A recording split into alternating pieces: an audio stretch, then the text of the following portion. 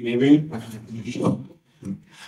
Yeah, I earned bonus points one time when I started my last job at the law firm, and I showed up at a meeting to give a presentation to like 100 board members across 10 offices, and of course the PowerPoint went down, and I had printed notes. And they were like, wow, and afterward people stopped me in the hallway for weeks. They were like, wow, you continued on. I'm like, yeah, I continued on. How are you guys not prepared for this? But anyway, yeah, so thanks. We'll move forward, I guess. I'm Brian McCann. I am a certified knowledge manager. I'm also a librarian. I spend a lot of time working with collections and connections. So we house a lot of stuff, and I help people to get to that stuff when they need it, is the short version of what I do. Whatever that looks like. Today we're going to talk about knowledge retention. This is a problem that basically every business faces sooner or later because of this thing where time passes in our universe. Things will change over time, and when they do, you got to be ready. So generally we think of it as retaining knowledge when people leave the firm. They leave and their knowledge goes with them, and we would like to know how they still did their jobs after they're gone. But I'd encourage you to think a little broader than that. It's not just when people leave completely, but leave temporarily. Say you take maternity and paternity leave, and you've got to hand off your jobs for a few months. Okay, you should have documentation and a way to make that easy. Let's say that you had to take care of a relative who got sick. Maybe even it's just taking them to chemo 1 day a week. That's 20% of your workload. If you have documentation, you could hand off to somebody, which would be great. The way we're going to get a handle on that is with really cute dogs. So let's go ahead to the next slide. Because you got that? Maybe. These are Baxter and Spencer, which is either the name of a law firm or a show coming to the CW in the fall. Baxter is on the left. He is, oh gosh, this is where I have notes. He is a dachshund. He's about 7 years old. He likes barking and sleeping in chairs.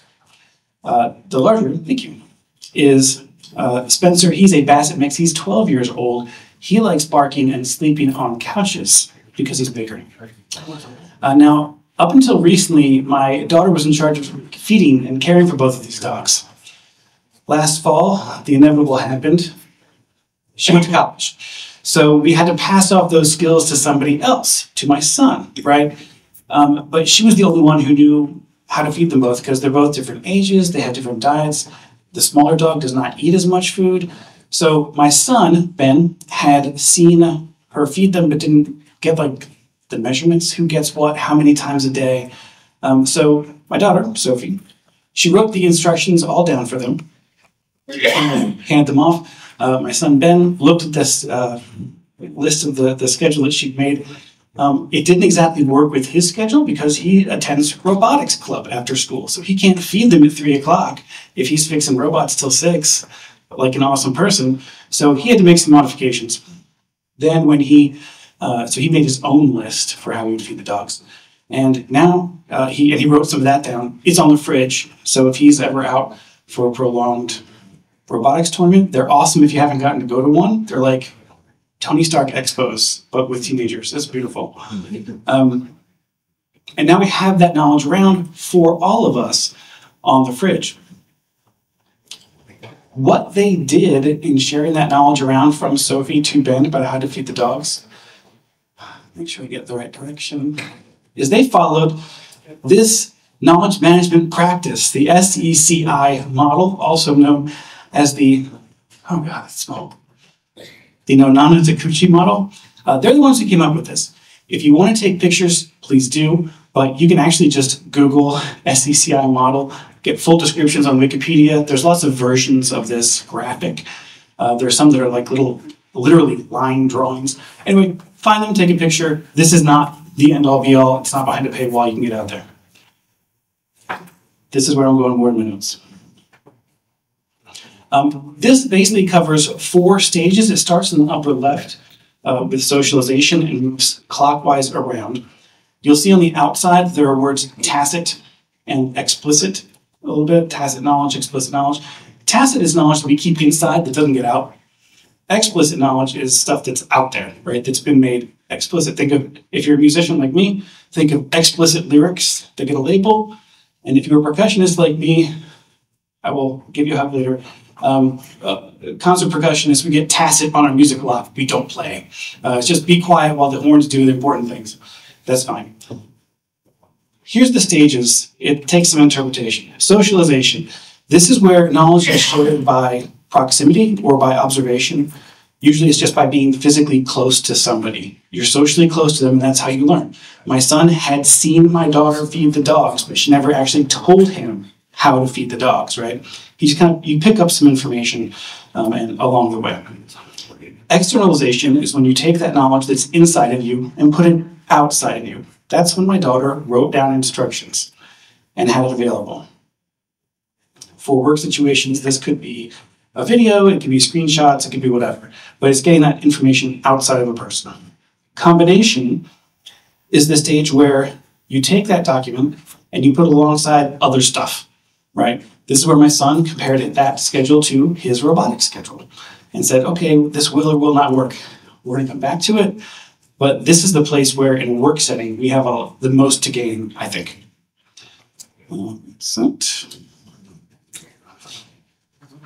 You adapt information, and then this last stage, internalization, is where you make the job your own.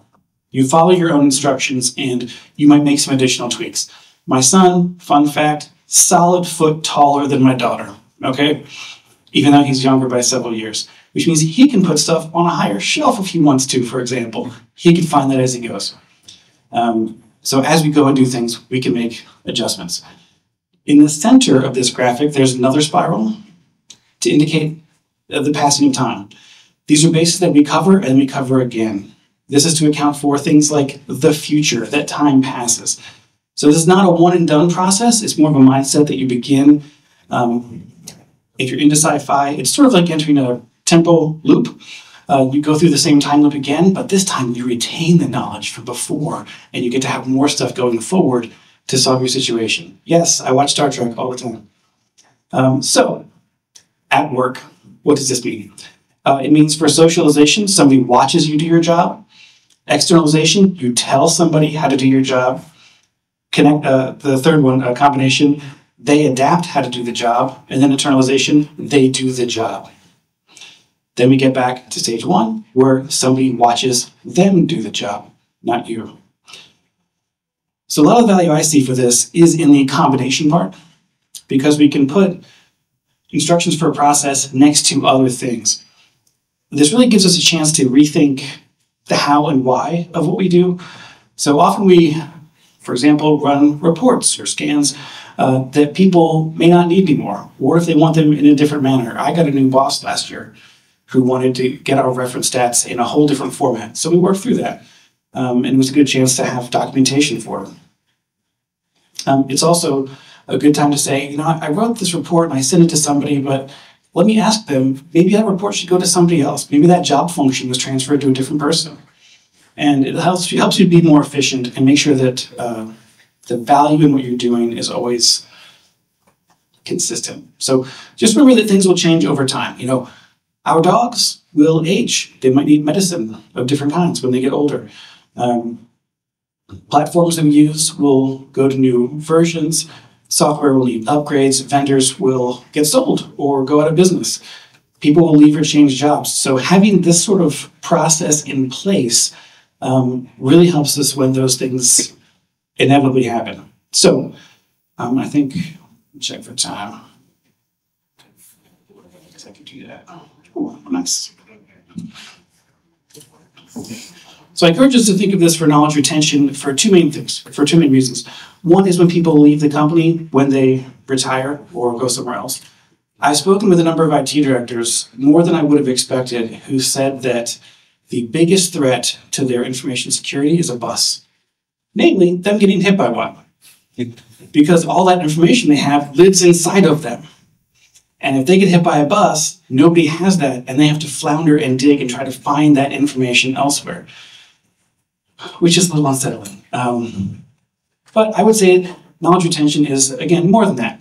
It's not just when people leave the company or get hit by a bus. Please don't, please, I'm not saying that out into the universe, don't get hit by a bus. I love my IT director, he's awesome. But it's also when people change roles or go to a different department, consider that if you were given a promotion or moved to a different department, if there was a task no one else knew how to do, that task could move with you. So yeah, you've got this promotion, but you also have to keep doing your old work. That's not a new job, that's more job. You don't want that. You want to keep the instructions with the key roles rather than with the key people. And having this sort of process helps distinguish those out, so it's not just stuck with you. And also, just because I live with information all the time and how people handle it, please remember that knowledge retention is not binary. It's not a thing that you do or don't do. Knowledge is already being retained to some extent when people leave your company or whatever, but it's retained really badly. New employees need to find things out for themselves often, which takes time. They might ask people for help, which takes those other people's times. I had a person who on my team who retired a couple years ago. She'd been there for about 20-some years. And we asked her to write down some records for the new person. She wrote a physical binder in print. Honest to God, the print on the page was this tall. And like, okay, and it's limited to that binder, so we couldn't transfer it anywhere else. And it's like, okay, we gotta, please let us work on this. So knowledge retention is happening, but it's happening inefficiently. And this sort of process helps you handle it well, easily, seamlessly. So here's the part where you say to me, Brian, this sounds great, but unfortunately, it also sounds like work. So what does this take to get this done? Good question. A lot of us have a lot of work to do. And if you're like me, I'm doing my job and stopping to do a process like this and document work feels like I'm not doing my job. I'm documenting about it. So it does take some time to start this process and write things down. More on how to do that in a bit. But I will say that's less work than floundering for a year after the IT boss is hit by a bus, or after several people in a department choose to retire in the same few months. Yeah, it takes some time and effort, and it's worth it. I also consider part of my job ensuring that information is stored well and that it's accessible to other people. So even if you don't get hit by a bus, you could win a cruise around the world, you could take maternity or paternity leave. Things happen, time passes, and it's good to be ready for that now instead of scrambling when it suddenly is thrust upon you.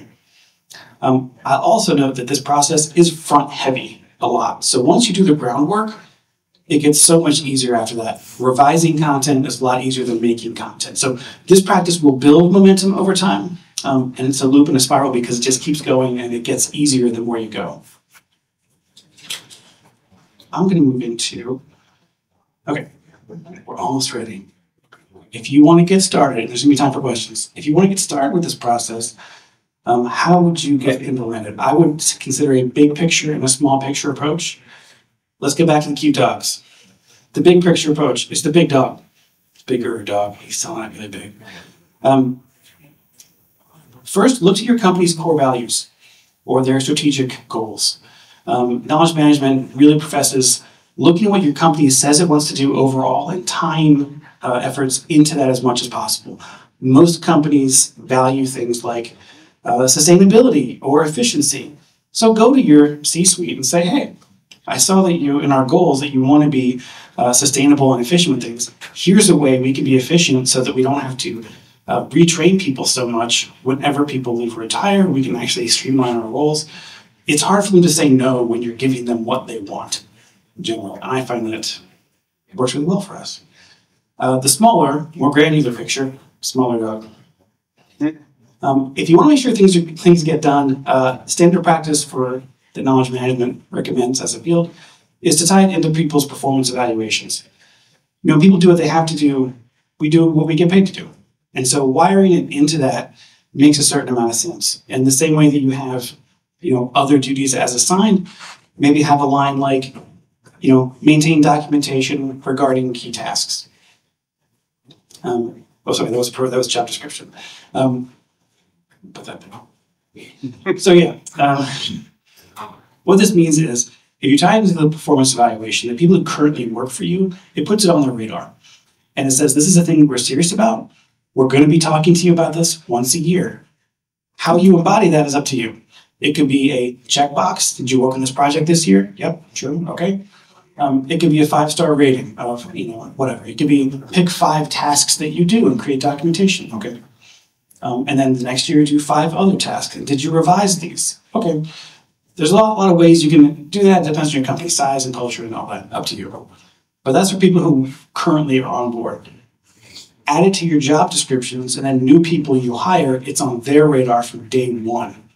So when they enter, it's on their job description, it's on their performance eval, and they get it going forward, and it's in the works. So spend, maybe a year cycle doing that kind of work, and then you can head into other things. I'm going to... I blurred through because we had tech issues. That's largely my thing. This is a Q&A for you, thanks to our sponsors. You can feel free to contact me at this really small email address. On most social medias, I'm writer-brarian because I also write books. It's a thing that I do. And you can find me there, which if you want to email me, I'm happy to do that further. Are there any questions that you might have or things you want to look into further?